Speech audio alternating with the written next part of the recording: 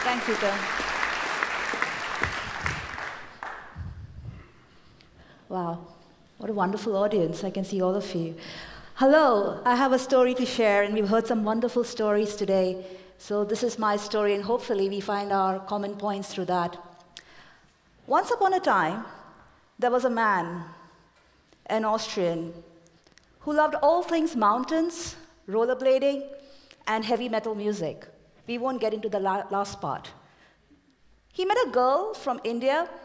They fell in love. And even though he was from Austria and she was from India, they shared a common passion. That was a love for outdoors. She was a runner, and when she would go to the park opposite their home running, he would join her rollerblading. And every time they passed each other, they would give each other a high five. That's when they felt really in sync, two people in a relationship. So time passed, he was not feeling so well. Something was wrong with his heart. He started wearing a pulsar sensor on his wrist to keep track of it. One evening, he was cycling back from work, crossing London Bridge. He suddenly felt his heart beat very rapidly. It was quite high. He checked his pulsar sensor, and it said it was 200 beats per minute, and it wasn't coming down. Alarmed, he flagged a cab down, which took him to the hospital. They admitted him in the ICU, where they fitted in a pacemaker, an ICD device into him. He was 35. So that's Alexander, my husband, I'm sharing the story about. And now we are three in a relationship. Me, my husband, and the pacemaker. It's a bit crowded, I know. And sometimes now, when I'm running alone in the park opposite our house by myself, I get these thoughts. These thoughts about algorithms and the relationship that people have, like my husband has with his pacemaker on a daily basis, the relationship I share with my husband and how it's changed us because of this thing, and what that means for cities itself. Because it's not just this pacemaker at night when we sleep. The data from the pacemaker goes to this box below our bed. I know it sounds a bit dubious, but there is this box which is connected. And this data then gets synchronized. All the data, what Alexander has done on the whole day, gets synchronized to the cloud, where all those data points get aggregated, and the algorithm that is governing the pacemaker is tweaked to improve how it works. And this is just not people who are wearing this device. It's also patients who have asthma. There is a project for people with asthma. When they actually inhale with their inhaler, they're able to share those places where they've taken a breath, and that talks to their phone. It's connected. And then the phone tracks all those hotspots where in the future, if there's going to be air pollution or hazardous air conditions, these people who have shared their data can get to see that part of the city and avoid those parts, or just get mentally prepared for those parts. Isn't that fascinating? Because who would have thought people, algorithms, and cities can actually change the way we interact with each other and how we perceive cities themselves? So I'm a designer, and I design systems.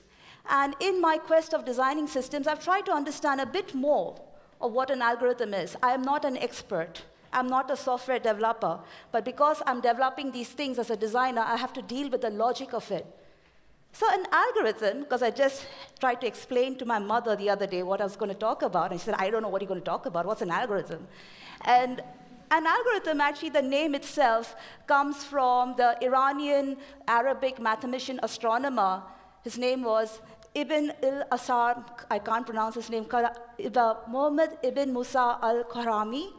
And if you bastardize that a bit into an anglicized form, it becomes an algorithm. Trust me, you have to go and look this up. And it's in Arabic. And if you think about algorithms, they're basically logic. They're a series of step-by-step instructions to execute a function. So let's take an example, right, that we're familiar with. Let's take the tea algorithm, because I'm from London, and we all drink copious amounts of tea. And funny enough, the T algorithm in London or in Britain is slightly different from the T algorithm from Mumbai, where I originally come from, or the T algorithm from Japan, where there's a completely different ritual. So back in London, if I'm having tea, what I would do, following an algorithmic process, is I'll put the kettle on, I'll go and locate the tea bags. It should be PG tips. And once the kettle is the water is boiled, I'll go and put the tea bag into the cup, get the water and the tea to brew for a bit. That's very important. You can hear lots of complaints when it's not being brewed well enough. PG tips needs to be strong. And then the last part, the milk. Guys, remember? There's a whole debate. There's also an article in New Scientist about this. The milk comes in the end. Yeah. And that's what makes the T algorithm coming from London. And what's interesting is these steps and logic is replicated in software, in all the kind of systems that we're using on an everyday basis. So let's take this back to us. There is 500 of us who made it successfully to this TEDxHamburg talk, and we all came in different ways. So I'll take my story. I'm curious where you guys come from. So I had to put an alarm on my mobile phone in the morning because it's 1 hour earlier to wake up. Then I went for a run because I know we're going to be sitting in the auditorium for quite some time, and because I'm a bit of a geek, wanted to get on my steps, my step counter high. And then I used Google Maps, even though we were kindly escorted as speakers, just curious where I am. So I used 3 apps, or 3 pieces of technology, or 3 different algorithms to just get here. How many of you have used any apps or technology just to get here today? Show of hands. Yay! Analog, organic. Look, we're all using this stuff. Organic people using technology. Anyway, so what's interesting is all of us have this kind of technologies around us. And if I think about things like how we interact with the city and these technologies, so I have an Oyster card, and I travel in London sometimes using this Oyster card. And it's interesting. It's got an RFID chip, and it also has a credit. It knows that I have to, every time, touch on the barrier. It sees how much credit I have left and lets me through. Now, because I'm a bit of a forgetful person, and I don't always remember stuff, sometimes I don't have enough credit on my Oyster. But what's really sweet sounds a bit odd, but what's nice about Transport for London is they let me through and complete my journey. I get a little message saying, you are now negative £2.40, please top up your Oyster card. So this kind of makes me feel happy. But it's not some benevolence from Transport for London. It's not that, hey, Priya needs to have a good day. It's not about that. There are so many other people who exactly are in the same shoes as me and have given their data about having this last part of the journey which cannot be completed because they're all running short of credit on their Oyster card.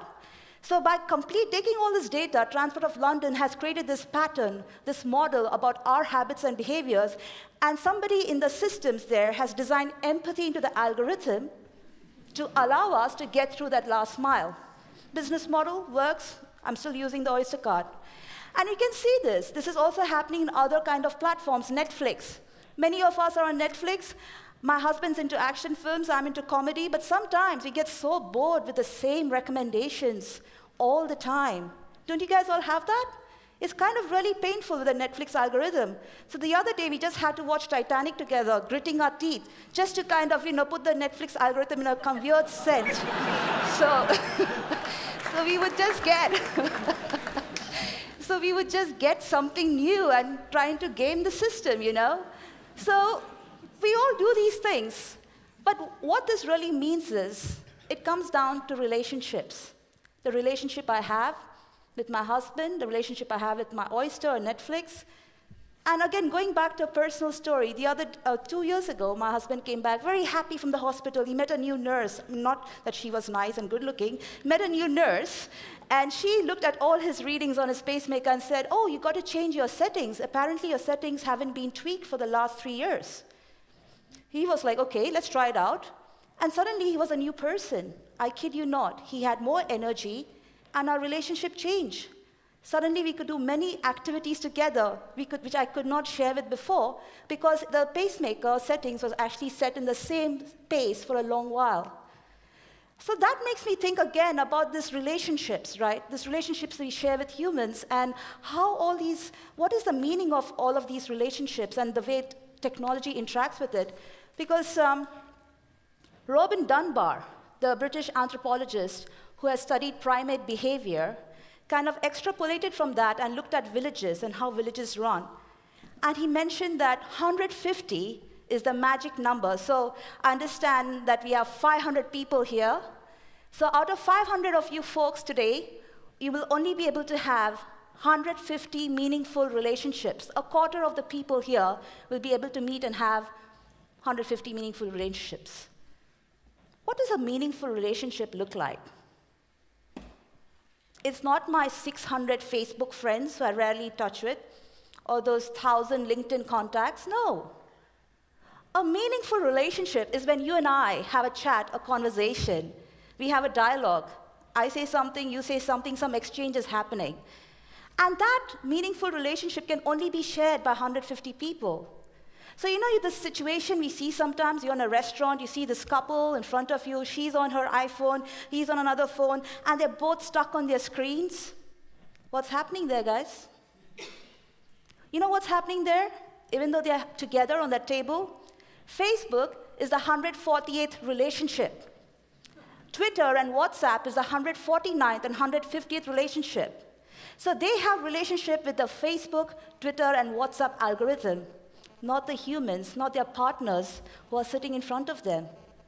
And this is interesting because as a designer, we're constantly designing systems where algorithms are replacing people. Like my father from India, he loves going to the banks and chatting up the women. I always say, come on, Dad, you can't just keep going to the bank to meet all these women bank tellers. And like, no, I have a really good idea of the financial situation when I speak to somebody who's human. I just have a NatWest app on my phone. So I don't have that relationship of this bank teller or the bank on the high street. For me, it's an app, it's an algorithm. So what you see is slowly cities will be having more and more algorithms running those roles that people used to play, and the relationship we shared in the past is going to get replaced by algorithms. So I won't share the relationship my father has with this bank teller ladies he meets back in Mumbai. I have a very different relationship, but it's with an algorithm. So what this means is, when I think about designing for cities, and I've been spending quite some time using my own neighborhood as a lab back in Camberwell, where I come from, is how can we actually try some experiments and see how we can change the relationship or create new meaning of relationships with people and algorithms so they can come together and do something. So in Camberwell, we have this post office, which has been slightly disused. There were a lot of people who are unhappy with the state of it. We decided to try this experiment where we got a grant from the government. We got £10,000 to come and change it. What we did was we worked with artists. The artists were crowdsourcing what kind of issues and anecdotes people had about the post office. That became the artwork on the post office. We put Wi-Fi there, so suddenly a lot of older generation who are not exposed to digital services, who would come there to pick up their pension and benefits, started getting exposed to Wi-Fi. But slowly what happened was, just yesterday we had this inauguration of an artist showing their artworks there, and we had all these people. We had older generation, we had young people, we had people who were on benefits, all sitting on the sidewalk, having a cup of tea, because it was in the morning, the post office shuts at 1, and actually having a conversation. What we had done was created a place in the public where suddenly you could form new relationships with people, which did not exist before. And this gives me hope, because last year I was here in Hamburg. I came for a workshop, and was basically about understanding the hopes and fears of Hamburg as a smart city. We went to this neighborhood in Schanze. I hope I'm pronouncing it right. Apologies if it sounds like something else. So I was in this neighborhood, and I was looking at, speaking to people and asked people, have you heard about smart city?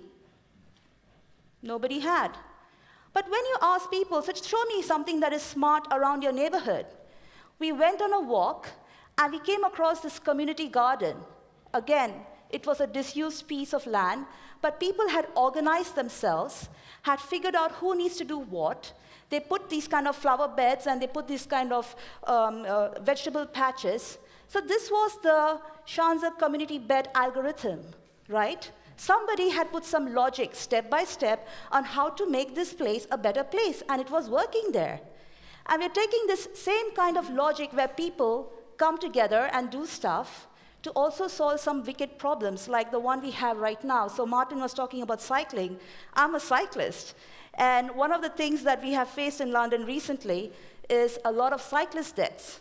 So we've created now a pilot for Changeify Smarter Streets, where cyclists can come together and report those issues by taking photos of potentially hazardous situations.